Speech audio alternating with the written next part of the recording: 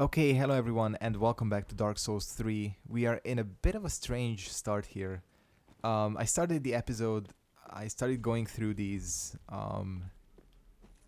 area. I just basically came down the ramp here, and I killed a bunch of these slug things and collected whatever this was. I honestly oh, it's undead bone shards. That's what I got, which is very good. The reason I restarted the episode is I realized my mic was not plugged in. Yeah, sometimes I have to unplug my mic, because I use most of the USB ports on my computer for like music gear, things like that, like MIDI controllers. So I don't always have a spot for my Xbox controller. So I decided when I want to play PC games, so I had to unplug my mic, and I realized I forgot to plug it back in. Anyways, we're gonna go back to Firelink because we have a lot of shit to do. First of all, we got a flask, an Estus flask shard. Then we have an undead bone shard, which we can use. And we can also probably level up with this many souls. And we can finally get the notched whip up to +3. It's gonna be all very useful, to be honest with you. So yeah, we're gonna reinforce our Estus, and we are gonna reinforce our notched whip to +3. This thing already. Oh wait, can I do? No. What do I need? I need 2 large Titanite shards, which of course I have 0 of. What about arrows? I could buy a couple of arrows. Oh, hello, Andin. So let's just buy 30. Oh no, he always had the war pick. I was like, does he have new stuff? But no, he doesn't. Okay, let's get like definitely not that much. Let's get like 30, I guess. Again, I think I will start eventually upgrading my bow, because that seems like a thing I should be doing if I'm gonna be using this. What I really want, and I don't know where to get, of course, is the... Oh, wait a second. What can I make from... I completely forgot I beat a boss. So I have new items here. Okay, what can we get? This is it. Deep Soul, which is a sorcery. Sorcery of Archdeacon Royce and his deacons, said to have been imparted to them by MacDonald of the Boreal Valley. Fire dark soul drags. Souls which dwell from the deep pursue their target drawn towards life. Is it like a weak version of Pursuers? And we also have the Cleric's Candlestick, used as both a sword and a catalyst, used for worship by the Deacons of the Deep. The Deacons, under the guidance of Archdeacon MacDonald, became both clergymen and sorcerers. Yeah. Can't get a ring, unfortunately. None of these things are useful for me now. They're gonna be very useful. Oops. I'm sorry, I just jumped on your head. Don't want to piss her off, because you never know. Sometimes these Emerald Heralds / Maidens... What? Why did it... Okay. It must be because I was on the stairs, and it detected it as me getting too far from her. Let's go ahead and start... Let's get more in... Oops. Did not mean to do that. Yeah, we're gonna... I think I'll get these both to 20. And then we'll see where we go from there. Other than that, I think we got everything done. We upgraded. We burned this. So yeah, let's head back to the Keep Ruins and find the 3rd flame. Which I assume is gonna be somewhere past this bonfire, because from what I noticed, this area is large, so I'm assuming there's like 4 corners, and in 3 of these corners we have one of these flames. If I really wanted to, I could warp to the probably like Wart's bonfire or something, or one of the Undead Keep bonfires or Undead Settlement bonfires, and have a look at it, because I do remember seeing flames. And this is where the door is.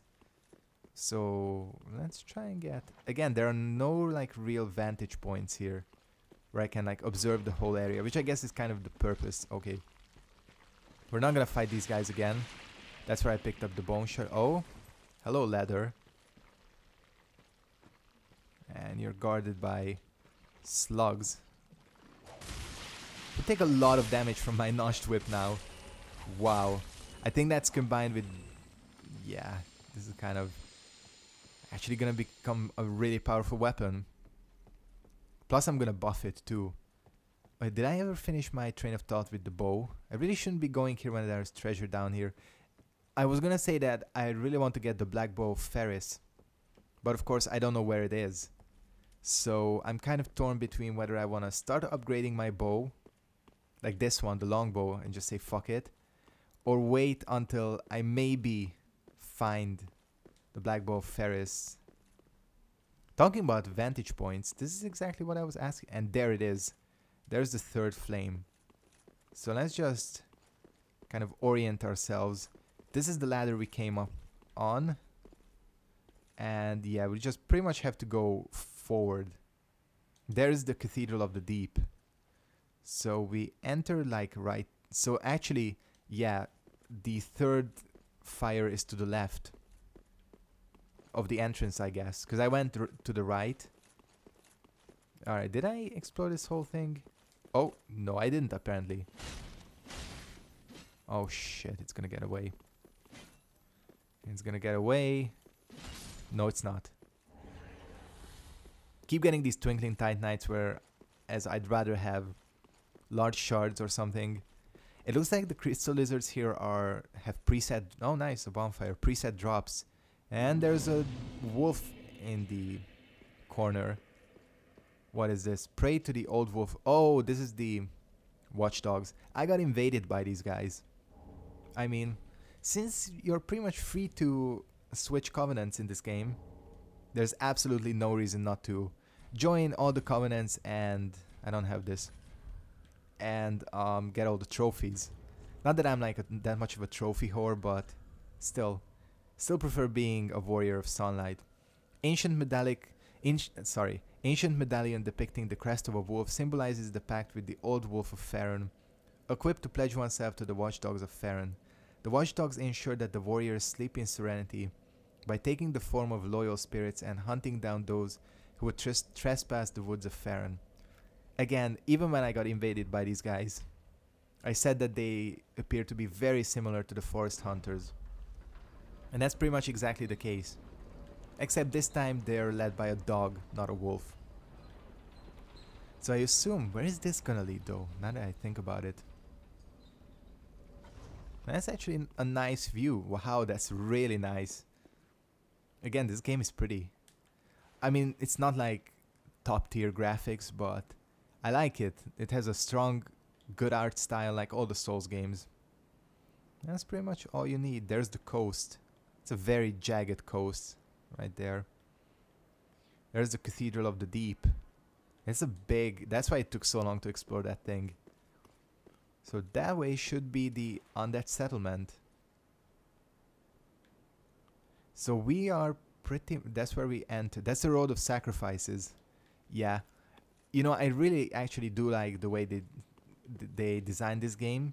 Because they still have the Nexus, technically, or Firelink Shrine. So you still do... Oh shit, that's not good. I have 611 souls. So I really technically have nothing to lose if I fight this thing. But what was I saying? So yeah, you still kind of have the interconnected areas where you can see where you're coming from and where you're going. But you can also do warping. So I think it's kind of... Because Dark Souls 1 had a lot of that. Okay, we can... Did I... Actually, we can go down here. Again, Dark Souls 1 had a lot of interconnectivity. Dark Souls 2 didn't have that much, but you could warp around. And this game seems to have struck the middle ground here. But as to the Covenant, I'm not gonna equip it because I don't want to get automatically summoned.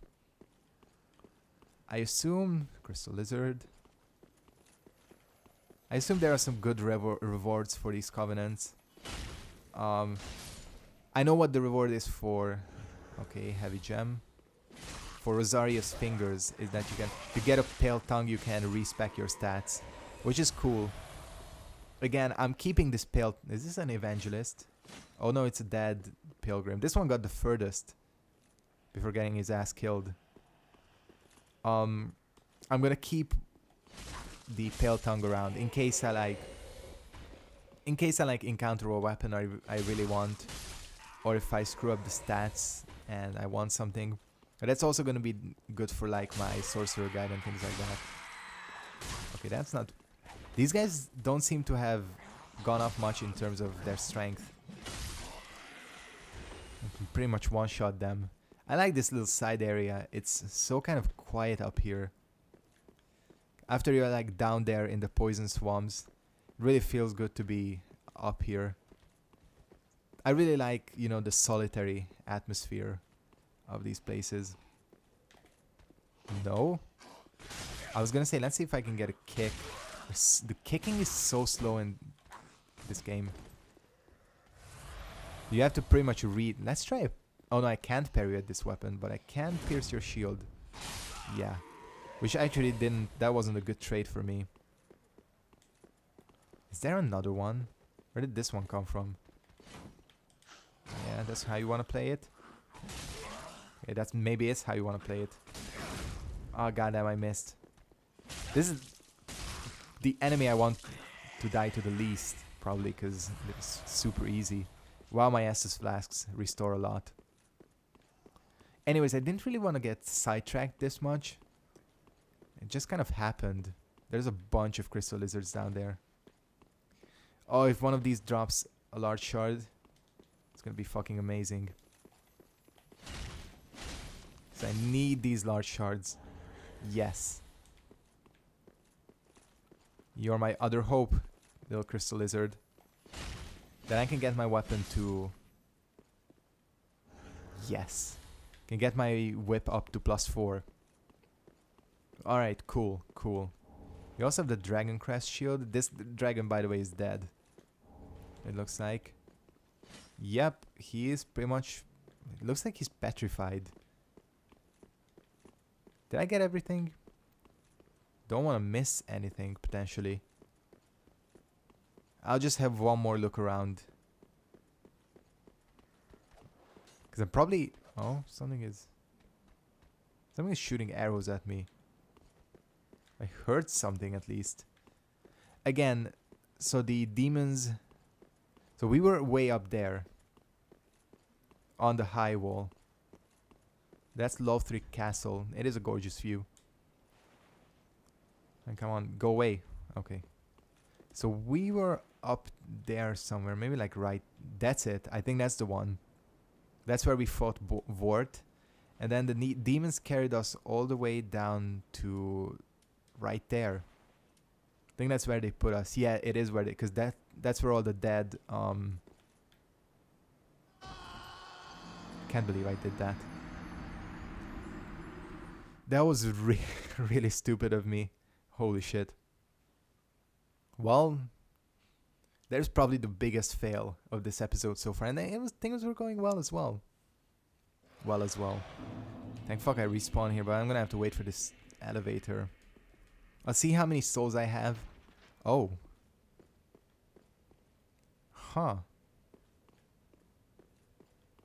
Is it coming down? That's kind of a long way to go. Huh. How the hell do you get...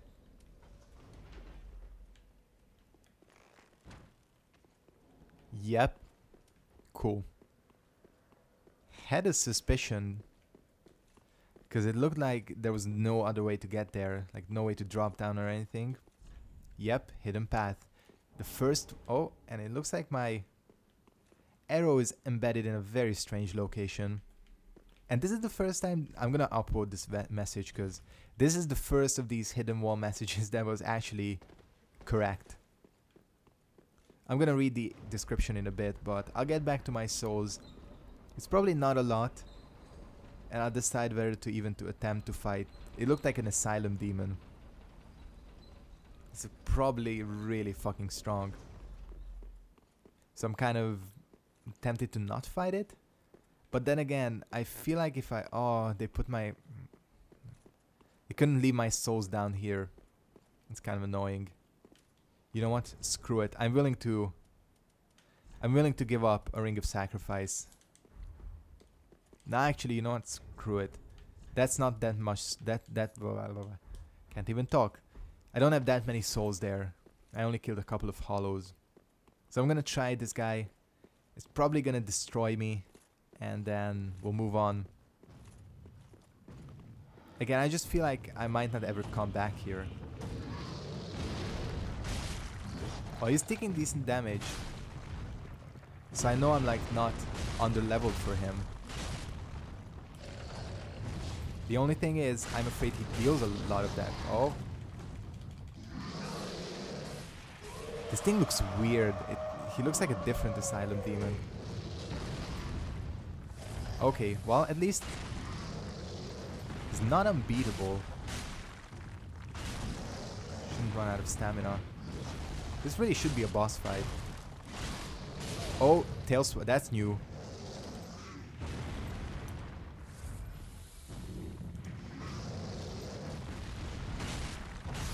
Wow, that was actually pretty easy. A lot easier than I thought. Maybe because this weapon is really powerful. That made a weird noise when he died. Ember. We have Great Axe. And another Ember. So we got the Soul of the Stray Demon. Right. The hell? There it is. Soul of a Stray Demon, we all know. Used to acquire numerous souls. Yeah, we know that. The Stray Demon, now lacking even a trace of flame, was once the gatekeeper of Lothric. Huh. It's interesting. So he basically like went hollow or something. Great Axe. If one possesses the inhuman strength required to lift the weapon, the great heft of its attacks will send foes flying. However, since every swing makes use of one's entire body, attacks leave the wielder wide open to retaliation. Pretty much every single axe has this description. But again, I'm glad I managed to get through this battle here, because I was expecting something tougher. Maybe this, again, maybe this spear is just really powerful, because... Oh, you know, because maybe I was getting a lot of critical hits. What is the crit rating on this weapon? That's what I want to check out if we can... No, it's 100 actually. Okay, well, okay. Then maybe I wasn't. I mean, criticals still apply. The only thing is... Well, actually, see, now I'm getting confused. Which one is... I can never tell the difference between criticals. I know...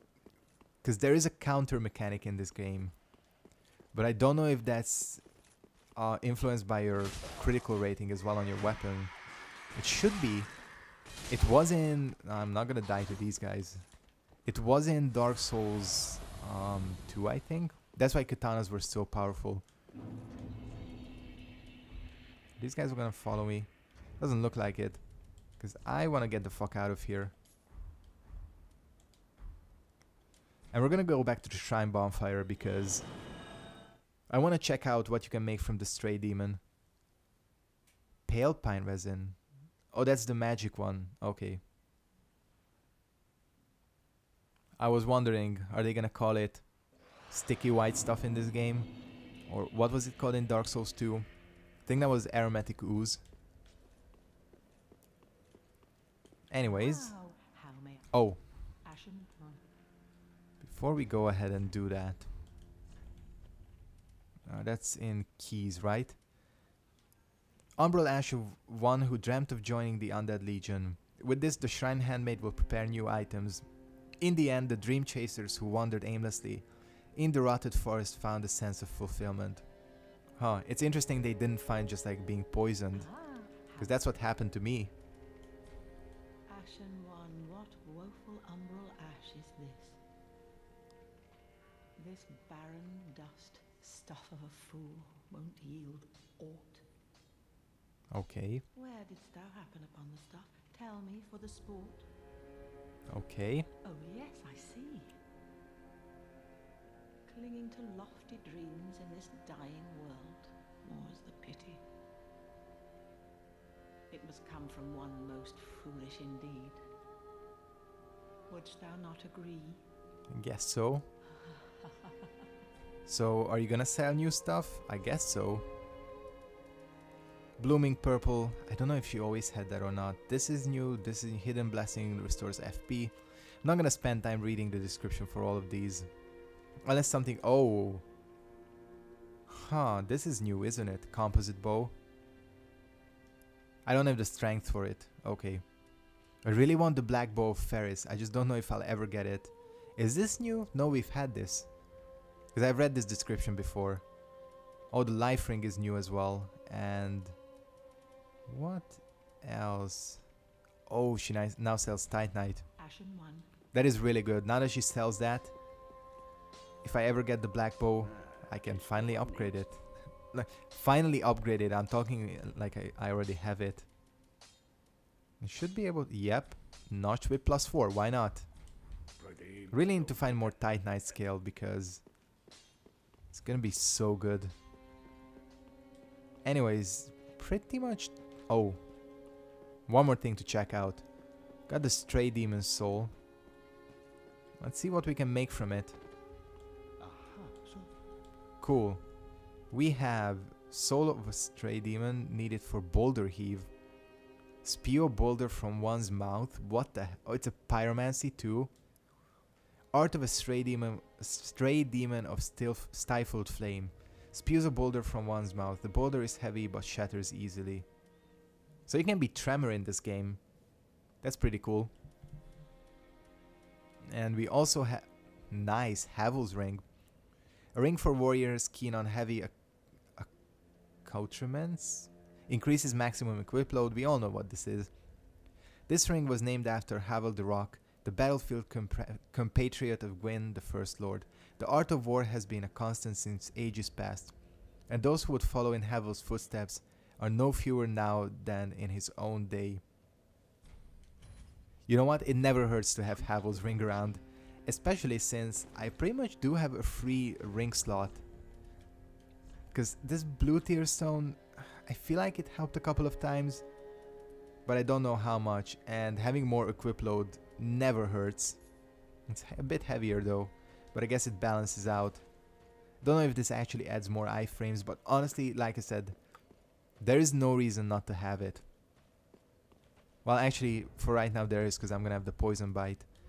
I'm gonna wrap up this episode here. Oh, that's a really weird thing in Souls games. When you equip something that provides a lot of resistance to something, you actually get a bit of it on you. Like, see, I took a bit of poison. Just kind of a weird mechanic. I'm gonna go ahead and wrap up this episode here. Thank you very much for watching, and I'll see all of you next time. Goodbye.